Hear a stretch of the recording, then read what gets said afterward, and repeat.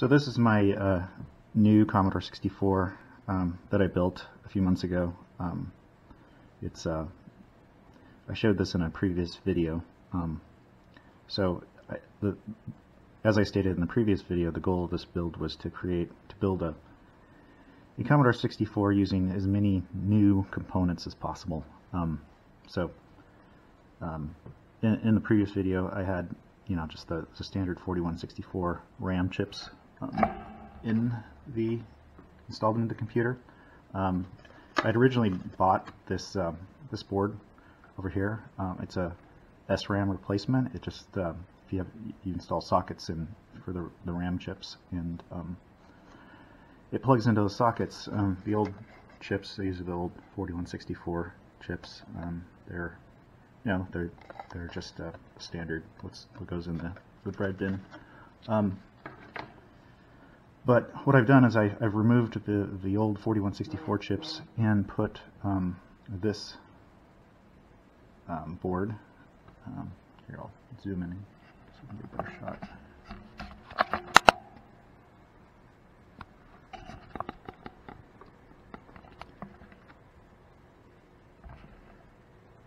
So, keeping with the theme of this build, this is new RAM, and it's actually a lot cheaper than trying to find 8 4164 chips these days. The RAM's getting harder to find, and it seems like it's going up in price. And the idea here is this is a new component, and it's one component, so it's hopefully less likely to fail long term. So I just installed this, and I'm going to boot up the computer for the first time. And what I'm going to do is I'm going to test it. This computer has 2 video modes. So I'll show you over here.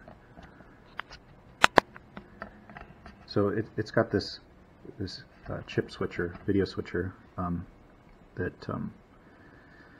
has 2 versions of the VIC-II chip. It has the NTSC version and the PAL version, and then also it has the LumaFix installed in it, integrated into the board.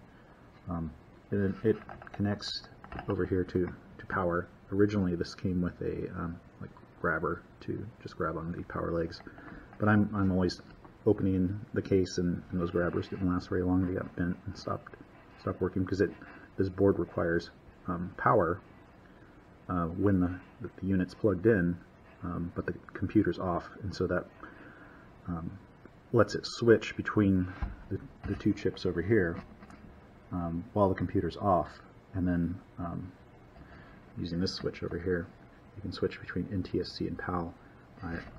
When it's this direction, it's NTSC mode. When it's the other direction, it's PAL. But this board has some protections built in so that the switch doesn't work when the computer's powered up. So let's go ahead and get this closed up, and we can test it out. Okay, I have the computer closed back up, and so let's give this a try and see if it boots up. And this is I have the switch set this way, so it's set to NTSC. Oh, there it is. It worked. Works in NTSC. Let's try it in PAL mode.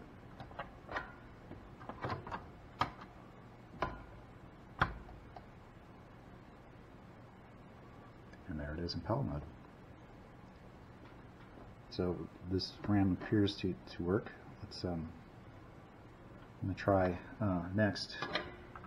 Just put it through a simple diagnostic with the dead test cartridge. Let's leave it in PAL mode.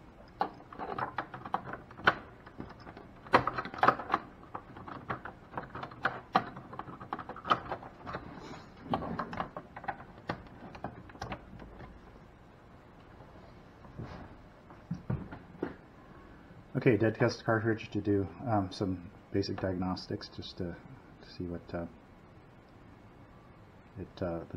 dead test not only does dead test, but does some very basic diagnostics. So let's see what it thinks about that new RAM.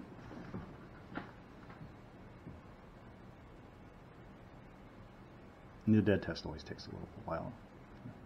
So the test comes up.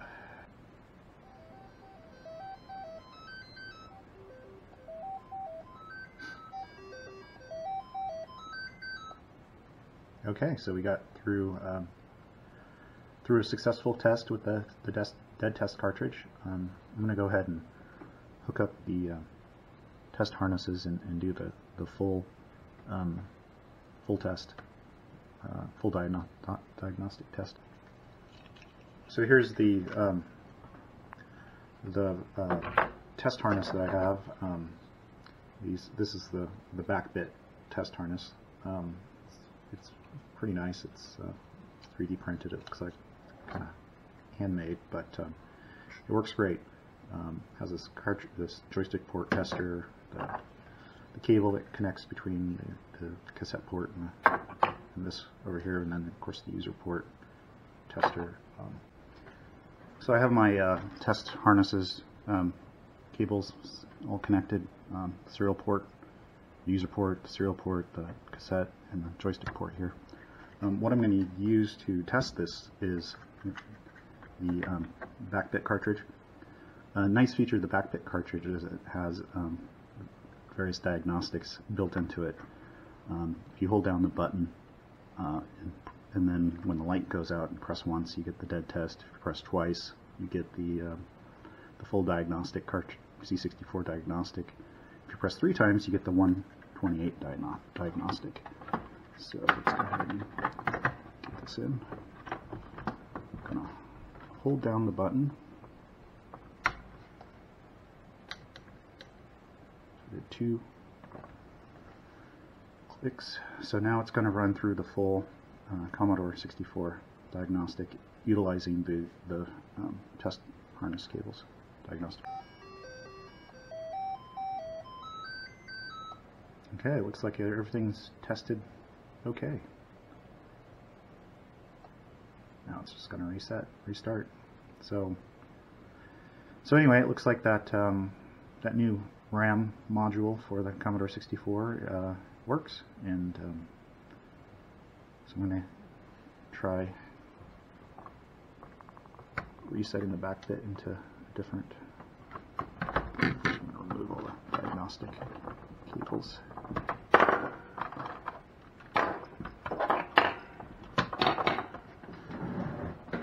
And then get my joystick plugged in.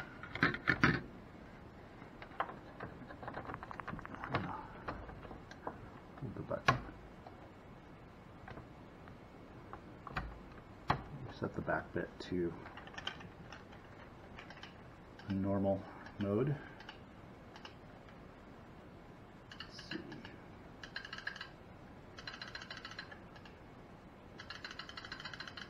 See if Impossible Mission loads.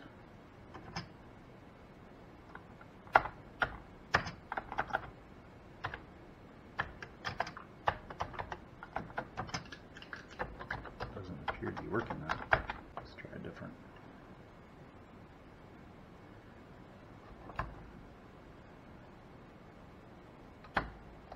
Okay, let's try running the program.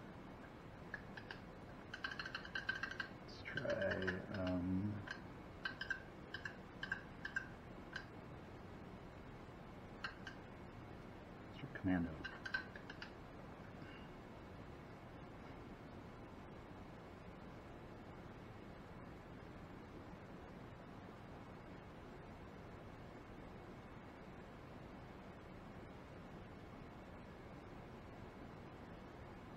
Well, that's interesting. Let's switch to NTSC mode.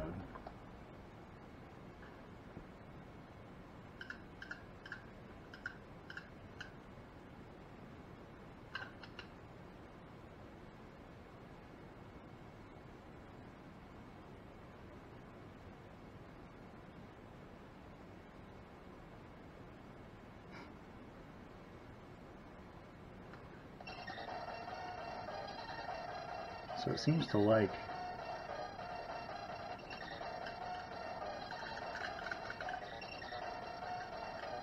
NTSC better.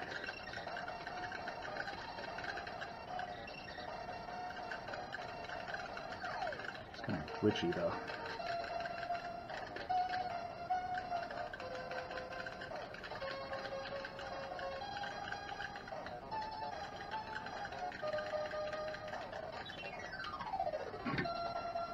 It's interesting. Let's try Impossible Mission.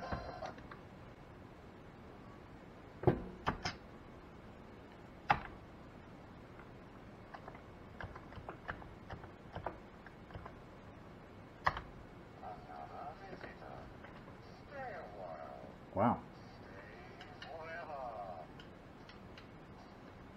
So definitely an issue with PAL mode.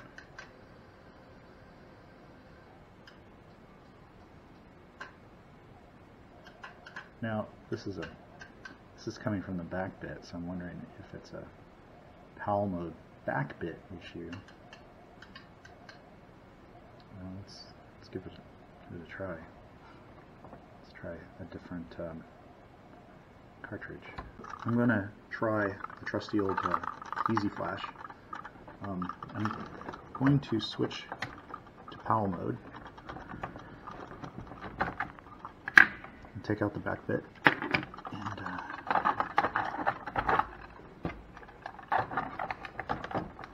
install the Easy Flash. Alright, Easy Flash comes up. Let's try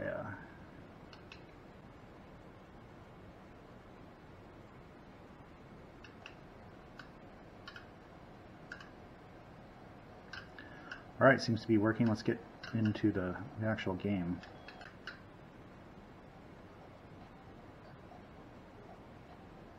Oh, works.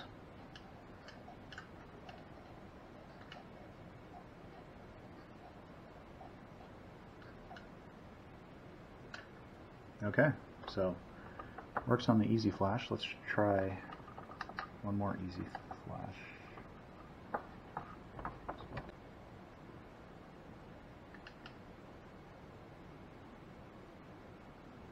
Yeah, looks like it works.